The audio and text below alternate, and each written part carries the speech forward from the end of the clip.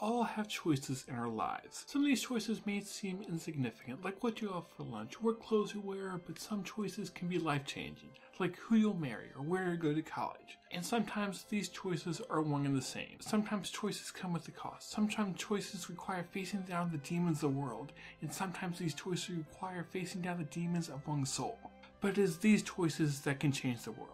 And that, ladies and gentlemen, is the type of intro I would write for a show that actually took the themes of choices seriously. So pretty much the opposite of what I'm actually reviewing. My Mental Choices Are Completely Interfering with My School Romantic Comedy is a show that takes the cliche and tosses a twist to it, but then just calls it a day. Of course, a show doesn't have to be groundbreaking to be a good show. Actually, in some ways, this show is quite special, at least on a personal level. This is the first single-core anime I watched when it was airing. Actually, it might be the first single-core anime I ever saw. Before I finally saw Mental Choices, I was used to these long-running shows like Naruto, Bleach, Fairy Tail, you know the drill. Or at least things over 25 episodes like Death Note, FMA, Soul Eater, etc. Right before Mental Choices started airing, Attack on Titan finished its first season with only 24 episodes, which I just found completely unbelievable. I thought it'd go like for 50 or 100 or whatever. And then when Mental Choices finally ended after only 10 episodes, I thought this was impossible. It was crazy. Like, why are these shows ending after so few episodes? And I learned that, oh wait, this is actually really common. Most shows only last like 12 episodes or so. But enough about the history of me and anime. Let's just get on with this review. Mental Choices, which I'm going to call this show instead of that absurdly long title, is a high school ecchi harem. But to avoid being completely generic, its twist is that the main guy is played by absolute choice. Occasionally, a voice will come in his head that will tell him to choose between two things that he either has to say, do, or have happen to him. Normally, one choice is extremely bad and likely humiliating, and the second choice is even worse. There are also some girls he goes to school with that all have some feelings for him, and maybe he has some feelings for them, and I'm sure you know where this is going. The main thing that drew me into the story was its comedy. The choices are so crazy that they lead to some great situations, though I also enjoyed some of the more romantic moments of the show as well. It was interesting seeing all the different characters in their stories. The show is very over the top, and this made me love it. It felt like it was parodying a lot of the normal ecchi harem cliches.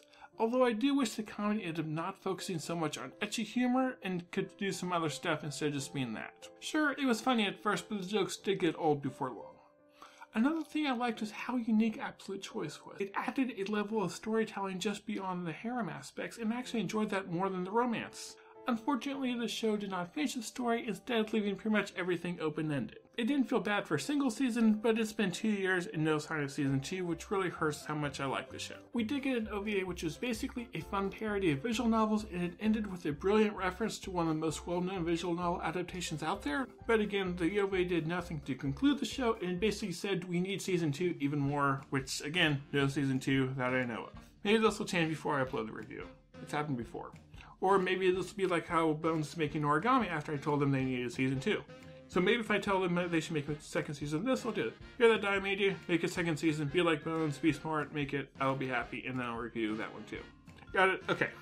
Anyway, the characters are pretty much what you would expect from a show like this. You have a mostly normal main character with a good heart, a number of quirky females that surround him and have feelings for him to some degree. Some of the girls are a bit unique, which does help things, but most of them we've seen in some way before. The art style for the show is very bright and colorful, and that really adds to the comedic tone of the whole thing. The animation itself isn't that great, but I didn't find it to be so bad got in the way, so it's okay, I won't complain about it. The soundtrack for the show isn't anything that stood out to me when watching it, and listening to some of the tracks on their own, it again wasn't anything that great. The ending song was nice, so I did like that one, but other than that, it's nothing special. It was decent enough to not hurt the show and add background music when needed to, but yeah, that's about all. This is one of those shows that tried to just be something fun, and for the most part, it succeeded. It took some of the cliches of the harem genre, threw some twists in, and then took some other cliches to the extreme to parody them, and that was enough. The humor may not be for everyone, but if you like parodies or otherwise absurd shows, you'll probably at least enjoy this. Unfortunately, the lack of an ending really does hurt the show, and while it may be a fun watch, I find it hard to recommend shows that are unfinished unless you do something really special, which this one doesn't. So we move on to the final score. I give My Mental Choices Are Completely Interfering with My School Romantic Comedy an overall score of a 5.53 out of 10 and a rating of worth checking out. It may be unfinished and nothing all that special, but it was still a fun show with some unique concepts, so I can't say skip it entirely, but it's also not something you should go watch right away unless this sounds really amazing to you, in which case, just go whatever. For recommendations, let's go with Tommy Galaxy.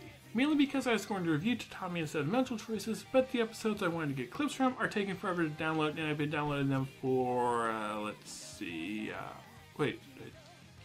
done downloading. Okay, expect a review of Tatami soon. Like, by my definition, soon. Anyway, another reason I could recommend it here, which does actually make some sense, is that they both deal with the themes of choices, though Tatami goes in a completely different direction with it. So, yeah.